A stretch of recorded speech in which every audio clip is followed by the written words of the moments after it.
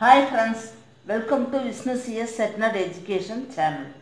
In the video la operating system subject la NTA UGC NET and SET solved questions 12 questions discuss panna porom.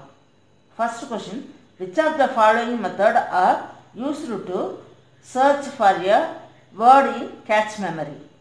Catch memory la oru word search பண்றதுக்கு என்ன method use பண்றோம்?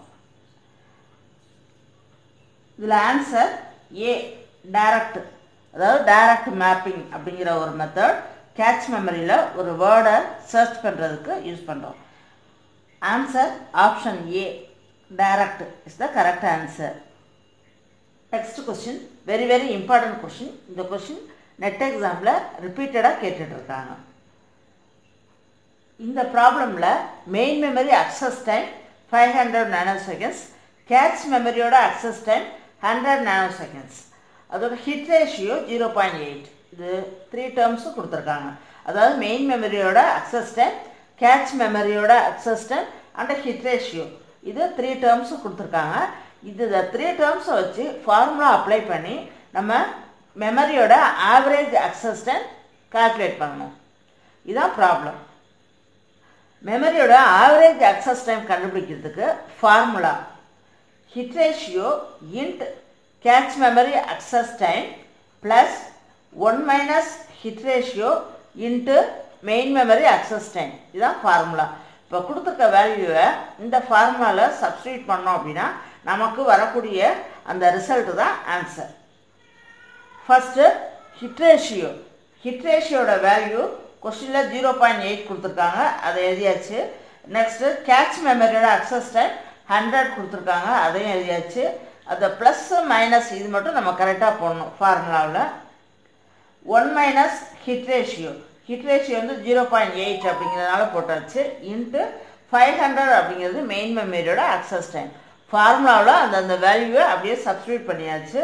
இப்போ 0.8 into 100 plus 1 minus 0.8, இது ரெண்டையும் minus பண்ணால் வர்றது 0.2 into 500 போட்டாச்சு. இப்போ இந்த லாஸ்ட்டில் இந்த கால்குலேஷனை போட்டோம் அப்படின்னா 0.8 இன்ட்டு 100 ப்ளஸ் 0.2 இன்ட்டு 500 இதை போட்டோம் அப்படின்னா நமக்கு ஆன்சர் வர்றது 180 naноseconds. இப்போ option A is the correct answer. அதாவது இந்த கொஸ்டினில் மெயின் மெமரியோட அக்சஸ் டைம் கொடுத்துருவாங்க, கேட்ச் மெமரியோட அக்சஸ் டைம் கொடுத்துருவாங்க, ஹிட் ரேஷியோவும் கொடுத்துருப்பாங்க. நம்ம இதில் கண்டுபிடிக்க போகிறது average, மெமரியோட average access time.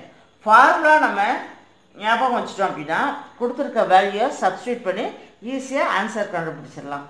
Very important question and repeated question. Next question, what is the number of bits which are used for page number of virtual memory address? virtual memory addressல எந்த number of bit வந்து page நம்பரை specify பண்ணுது? இதுதான் question.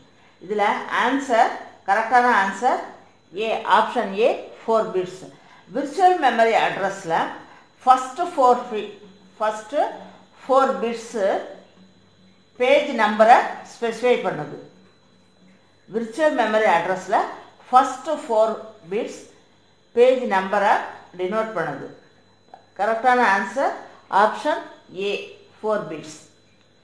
Next question, computer main memory capacity கொடுத்துருக்காங்க 2^m. அதே மாதிரி catch மெமரியோட capacity 2^n அப்படின்னு கொடுத்துருக்காங்க.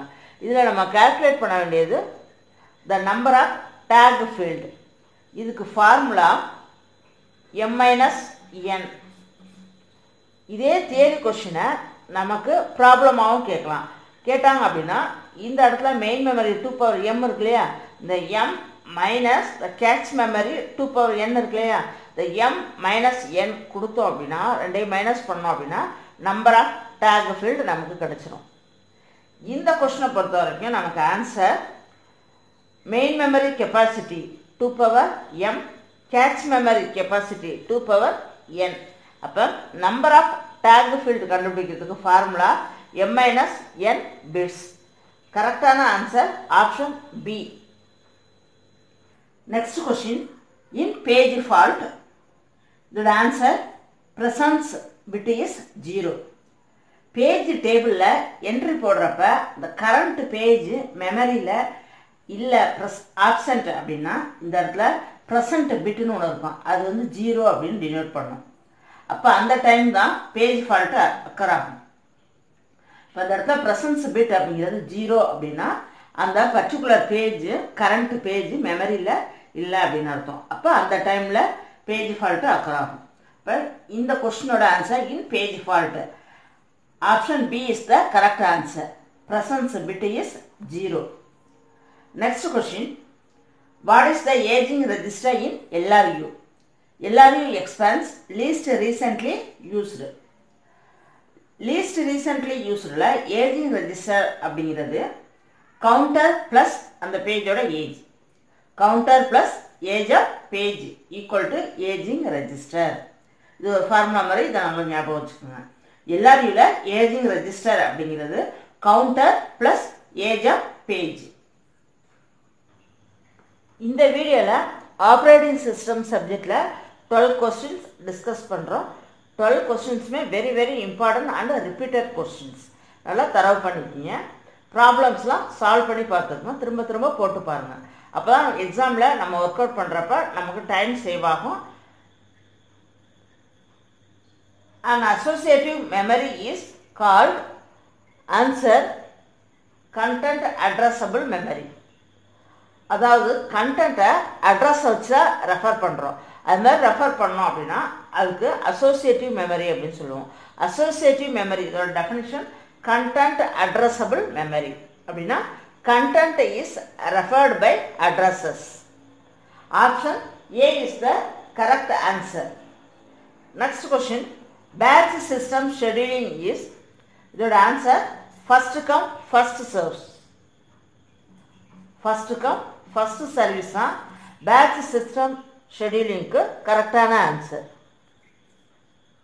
Next question very very important question and repeated question which of the following R நான் ஷேரபிள் ரிசோர்ஸ் நான் ஷேரபிள் ரிசோர்ஸ் எது அப்படின்னு சொல்லி கேட்டிருக்காங்க அப்படின்னா என்ன அப்படின்னா ஒரு ரிசோர்ஸை ஷேர் பண்ணவே முடியாது ஷேர் பண்ண முடியலை அப்படின்னா அது நான் ஷேரபிள் ரிசோர்ஸ் இதோட கரெக்ட் எக்ஸாம்பிள் பிரிண்டர் பிரிண்டர் தான் நான் ஷேரபிள் ரிசோர்ஸ்க்கு எக்ஸாம்பிள் பிரிண்டரில் ஒரே ஒரு பிரிண்டரில் 10 மெம்பர்ஸ் ரெக்வஸ்ட் கொடுத்தாலும் ஃபஸ்ட்டு கம் ஃபஸ்ட்டு சர்வீஸ் ஆர்டரில் தான் பிரிண்டரில் ஒர்க் ஆகும் இது வந்து பிரிண்டரை வந்து ஷேர் பண்ண முடியாது ஃபஸ்ட்டு ரெக்வஸ்ட் கொடுத்தவங்களோடது ஃபஸ்ட்டு ஒர்க் ஆகும் நெக்ஸ்ட்டு என்ன ரெக்வஸ்ட் வந்திருக்கோ அது ஒர்க் ஆகும் அதுக்கடுத்து தேர்ட் இது மாதிரி ஒன் பை ஒன்னாக தான் ஒர்க் ஆகுமே தவிர ஷேர் பண்ணாது அப்போ இந்த இடத்துல நான் ஷேரபிள் ரிசோர்ஸ்க்கு எக்ஸாம்பிள் பிரிண்டர் சப்போஸ் இந்த இடத்துல shareable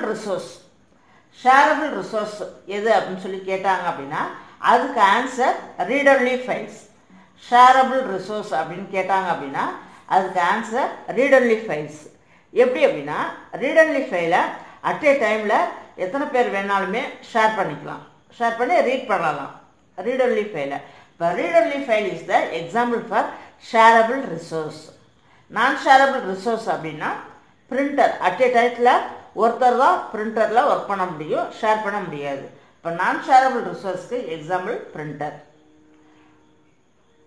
next question the கம்பேக்ஷன் is possible கம்பேக்ஷன் அப்படின்னா இது எதுக்காக யூஸ் பண்ணுறோம் அப்படின்னா கம்பேக்ஷன் அப்படிங்கிறது எக்ஸ்டர்னல் ஃப்ராக்மெண்டேஷன் இந்த ப்ராப்ளத்தை சால்வ் பண்ணுறதுக்கு யூஸ் பண்ணுறோம்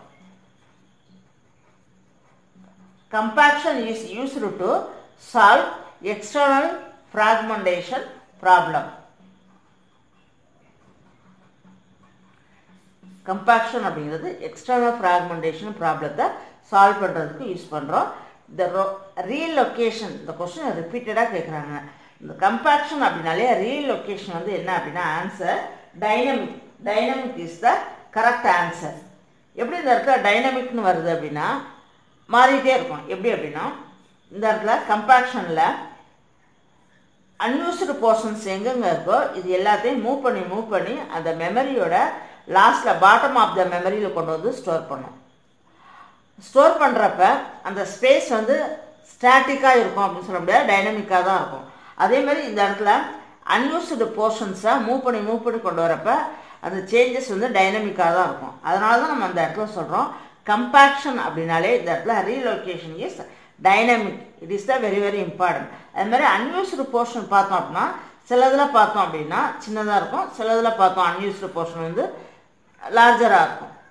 இது வந்து ஃபிக்ஸட் சைஸும் கிடையாது. அந்த கம்பேக்ஷன் இஸ் இதிலே ஒரு கொஸ்டின்லே எத்தனை இருக்குது பாருங்கள். கம்பேக்ஷன் is used to solve external fragmentation problem. அது மாதிரி கம்பேக்ஷன் வந்து என்ன பண்ணோம்னா அன்யூஸ்டு போர்ஷன்ஸை ஒரு மெமரியோட பாட்டமுக்கு மூவ் பண்ணும். அது மாதிரி இந்த இடத்துல ரீலொகேஷன் இஸ் டைனமிக். இந்த கொஸ்டினோட answer correct option B is the correct answer, dynamic. Next question very very important question and repeated question. அதாவது பேஜ் சைஸ் கொடுத்துருப்பாங்க, லாஜிக்கல் அட்ரஸ் கொடுத்துருக்காங்க. இதுலேருந்து ஒரு பேஜ் டேபிளில் நம்பர் ஆஃப் என்ட்ரிஸ் வந்து எத்தனை அப்படிங்கிறத கால்குலேட் பண்ணணும். இதுதான் கொஸ்டின். ஈஸி கொஸ்டின் தான். அதாவது பேஜ் சைஸ் வந்து இந்த இடத்துல என்ன கொடுத்துருக்காங்க அப்படின்னா 4 KB, 4 கிலோபைட்.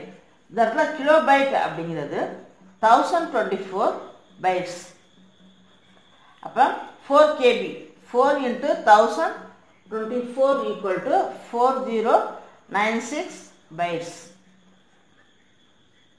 இப்போ இந்த இடத்துல லாஜிக்கல் அட்ரஸ் வந்து 22 பிட்ஸ் கொடுத்துருக்காங்க. இந்த 4096 2ல் நம்ம கன்வெர்ட் பண்ணுறப்ப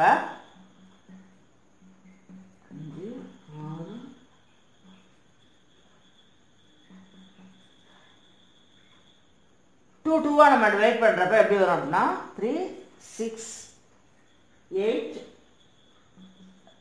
9 10 11 12.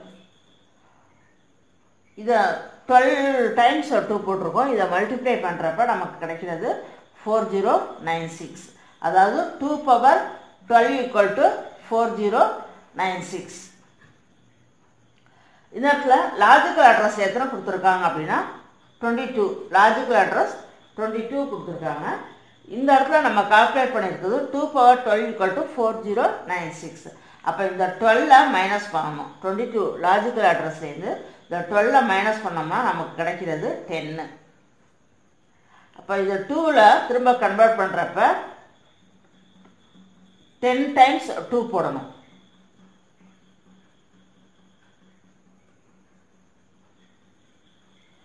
10 டைம்ஸ் 2 போட்டோம் அப்படின்னா நமக்கு கிடைக்கிறது 1024 கிடைக்கும். 1024 அப்படின்னா இந்த இடத்துல option A 1K 1024 bytes equal to 1K. இப்போ option A is the correct answer. நல்லா கவனிச்சுக்கோங்க. பேஜ் சைஸ் அப்படிங்கிறது 4 கிலோபைட் அப்படின்னா 1 கிலோபைட்டுக்கு 1024 bytes. இப்போ 4 கிலோபைட்ஸ்க்கு 4096 bytes. இதை 2ல் கன்வெர்ட் பண்ணுறப்ப 2 power 12 equal to 4096 bytes. Logical address கொஸ்டினில் 22 பிட்ஸ் கொடுத்துருக்காங்க. நம்ம 22லேருந்து இந்த 12 2 power 12 இருக்கு இல்லையா, நம்ம மேலே பவரில் உள்ளதை மைனஸ் பண்ணுறப்ப 10 கிடைக்கும். இப்போ 2 2 இதை கன்வெர்ட் பண்ணுறப்ப 2 power 10 equal to 1024 வரும். இப்போ 1024 bytes நம்ம ஆல்ரெடி பார்த்துருக்கோம். 1024 bytes equal to 1 kilobyte. இப்போ option A is the correct answer. Next question very very important question.